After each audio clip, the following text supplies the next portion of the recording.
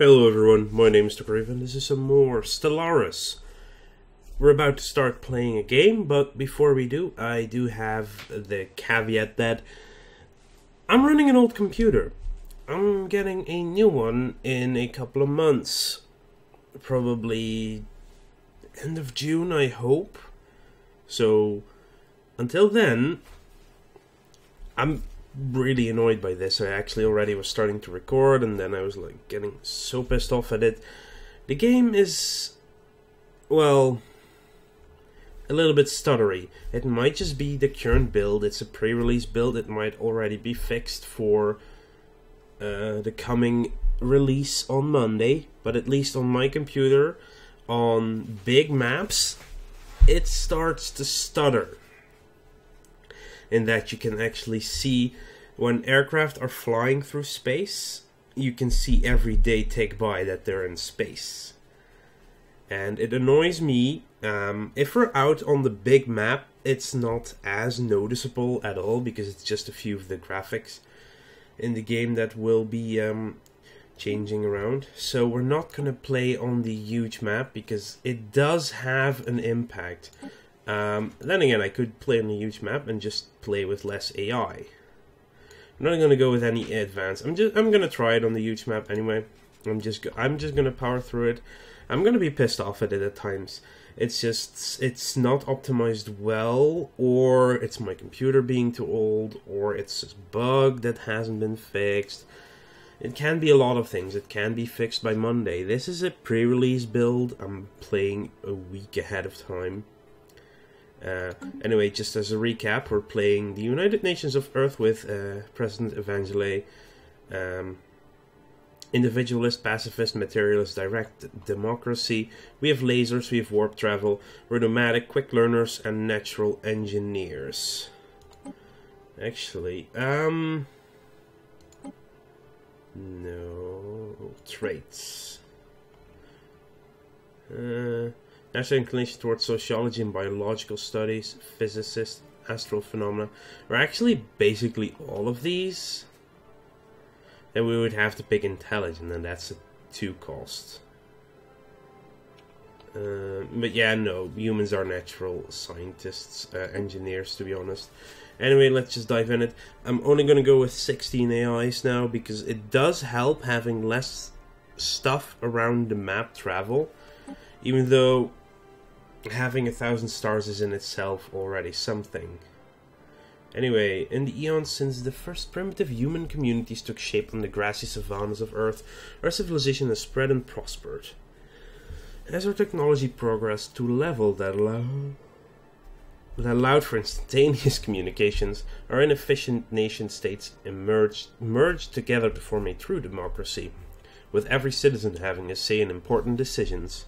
Now, after the successful creation of several experimental subspace fields, the finest minds of the United Nations of Earth have finished development of the first warp drives. The stars themselves are finally within our grasp. Okay, so, first things first, I return on the tutorial. Tutorial missions and tips are enabled. Yes. Building a star empire can be a daunting task. To help get things started, I will be providing instructional missions that cover the basic steps necessary to establish ourselves as a successful interstellar power. This is our science ship, which is used to survey astronomical objects such as planets in a star system. A planet needs to be surveyed in order to make its resources visible. Yeah, there we go. It's our science ship. We're going to set him out. Of course, we're going to start by surveying... Oh. No, we're going to start by surveying Luna. And then it's going to make a trip around the system. Now, the situation log displays a list of all currently available special projects and various other points of interest. New items will likely appear as we begin exploring the galaxy. So the situation log is basically sort of a mission guide, a quest system, to tell you what to do and what you can do. In the beginning, at least with the tutorial, it's that way. It just shows you things, you know. Now let's have a look. So the situation log has been updated.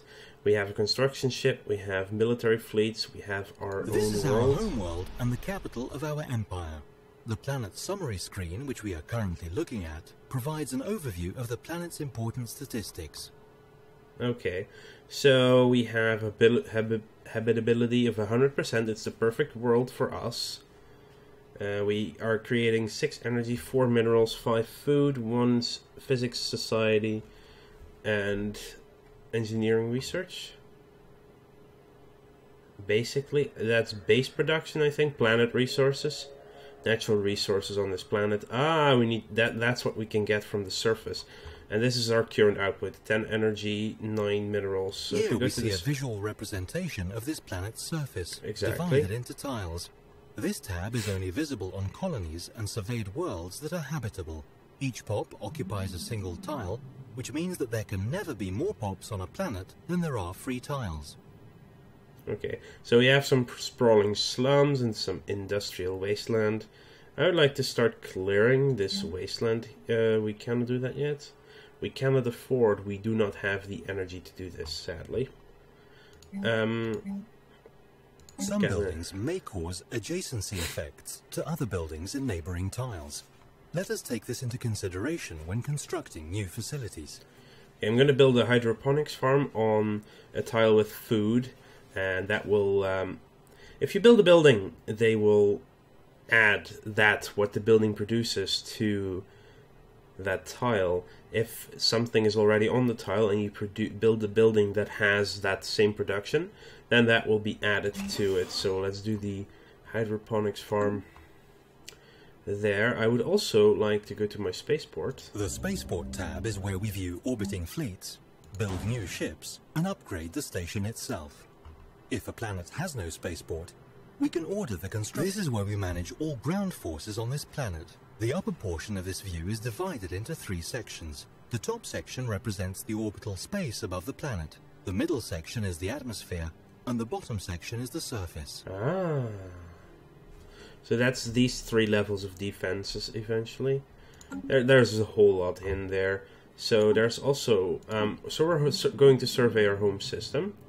I'm also going to start our research. The technology screen is where we will be directing our research efforts. Technologies are categorized into 3 different fields, with each field typically having 3 available research options.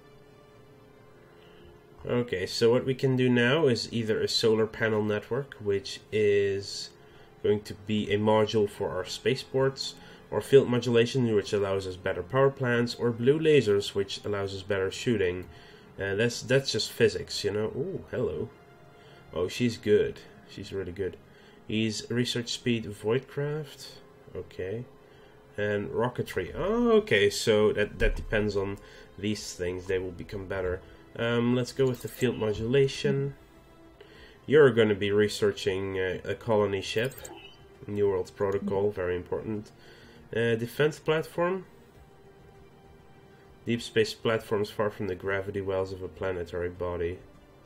That allows us to put up the defense things. But I think I want an engineering facility for more engineering research.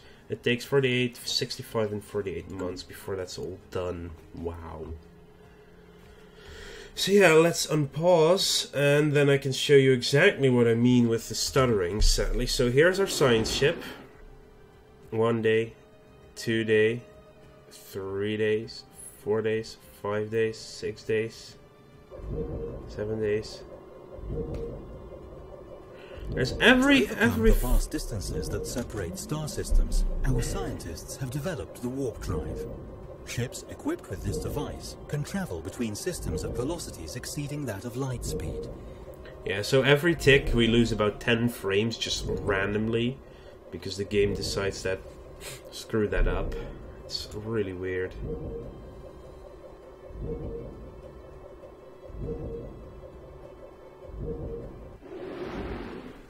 Nothing special on Luna, sadly. Even when zoomed out, it's slightly noticeable. Researching new technologies will be critical to our success. I tell you this not merely as a product of unfettered technological progress, but as your trusted advisor, and, I suspect, your only true friend. But it's purely graphical, because the sound never cuts out for me. The game seems to still be running quite smoothly. It's just graphically, I keep losing some frames every single tick. Hostile fleet detected. Wait, what? These are unknown spacefaring entities. We can learn more about them and maybe even initiate first contact by completing the appropriate special project. Whoa, they went really fast.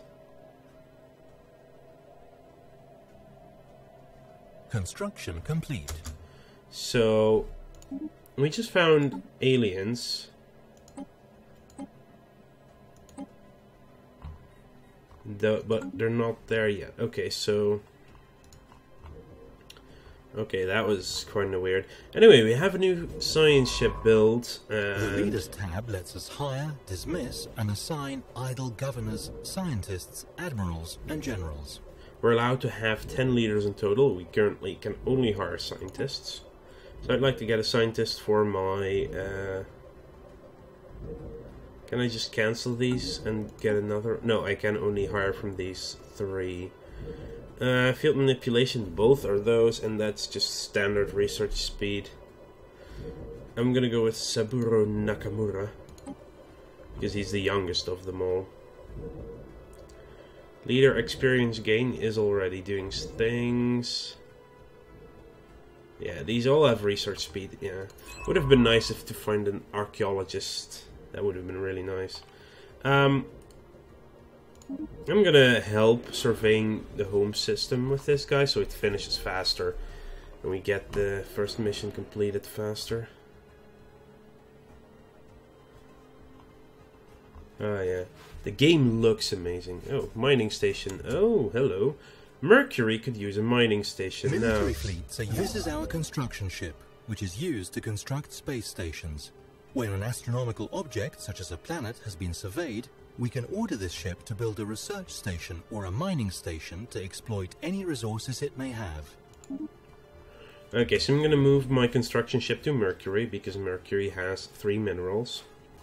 And I would like to get those minerals every single month, every time. But we need 81, so we need to wait until May to actually start building it.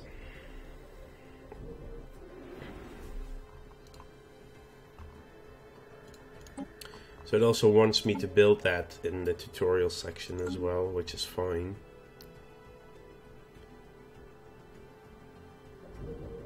Yeah, it's slightly noticeable. I mean, having less AIs is helping compared to what I had in my first try building, or playing. But it's definitely playable. It's just annoying. It might just be a purely graphical bug, because the game is not even out yet, you know? And my computer is 6 years old, which is not helping. And I'm getting a new one this year. Aha! It is May, so we can start building our mining station over here.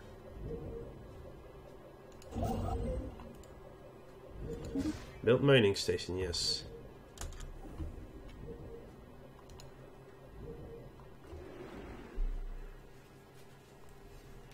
Nothing else yet found.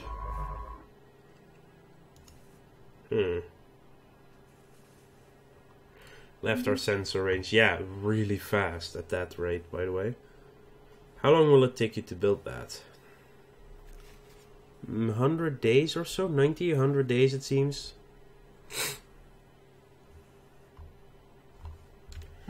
Let's go to faster speed right now.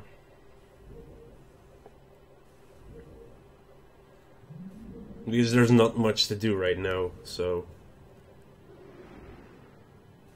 Nothing on Mars, that's sad.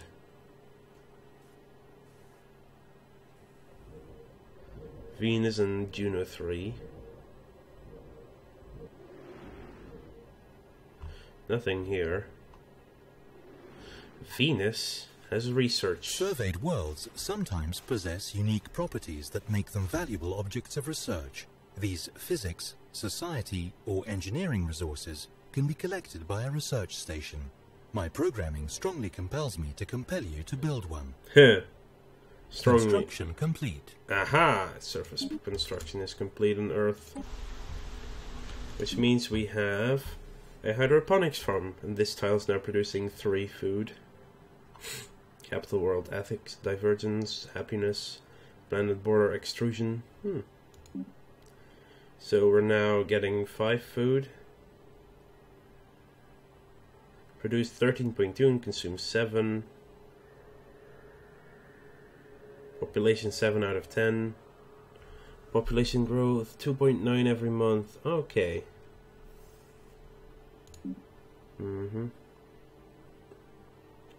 That's a new pop that's being grown right now. Yeah, clearing these also costs minerals. We need more minerals. We require more minerals. Surface tiles on habitable planets are sometimes blocked, preventing their use. Clearing a tile blocker takes time and costs minerals and energy credits, but the free space often makes it worthwhile. Yeah, Very good. The new mining station is operational, and it has already begun gathering resources for processing. Very good. Ooh, we've gained a level on Mabali Masuku. That's that one. You're done. Mining stations are used to extract the minerals and strategic resources of the object they orbit. Excellent. So you are going to go to Venus.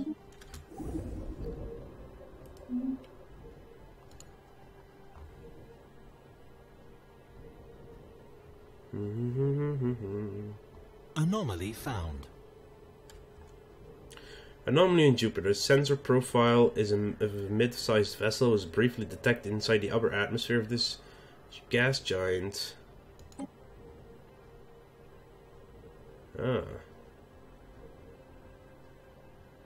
There's a very high risk though, so I don't want to do that research right now.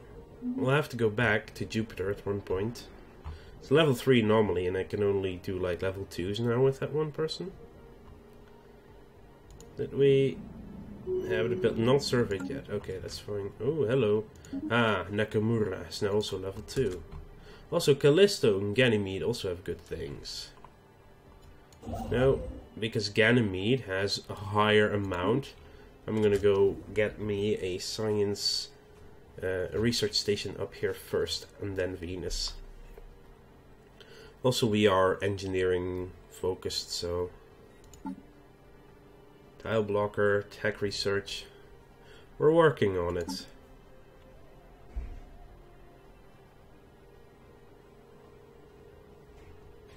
Didn't we have 15% on this one?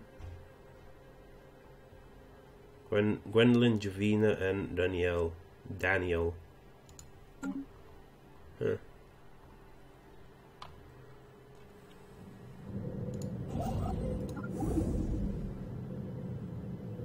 Yeah, they need 81 to build that, so it's 2 more months. Can start building it in January.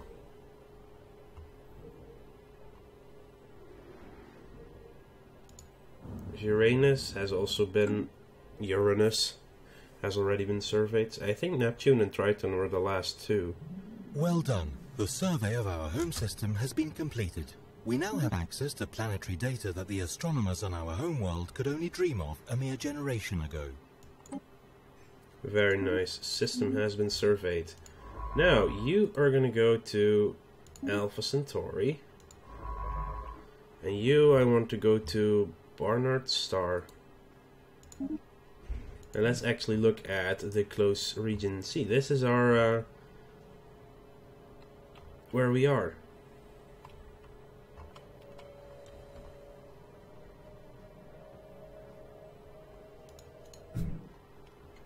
So, because we have warp drive, they're all going outside the gravitational pull of the sun to just jump out and get to a new system much quicker. Anyway, you going to build me a research station there. And as you can see, our science ships are moving there. See, oh, that's a different one. Looks like an exploring alien vessel encountered. Yeah, alpha aliens. Did not take long for the United Nations of Earth to come across intelligent alien life. The fleet's report to the human capital somewhat understates just how alien these forces appear, and only in passing mentions the failure to open comms. So we're gonna research these. aliens. It takes us a half a year. We have discovered spacefaring alien entities that may or may not be intelligent. But, let's face it, probably are. Their true nature will remain a mystery to us, until we complete the appropriate project to investigate them. I suggest we do so post-haste, lest they investigate us first. Well, we've discovered alien life, and I want to thank you all for watching. Make sure to like this video if you enjoyed it, and bearing with me with the graphical glitch that's currently going on. Hopefully it's fixed soon. Otherwise it's my computer, so, and then it will be 2 months. Anyway, yeah, subscribe if you want to keep up to date in the future, and I'll see you guys later.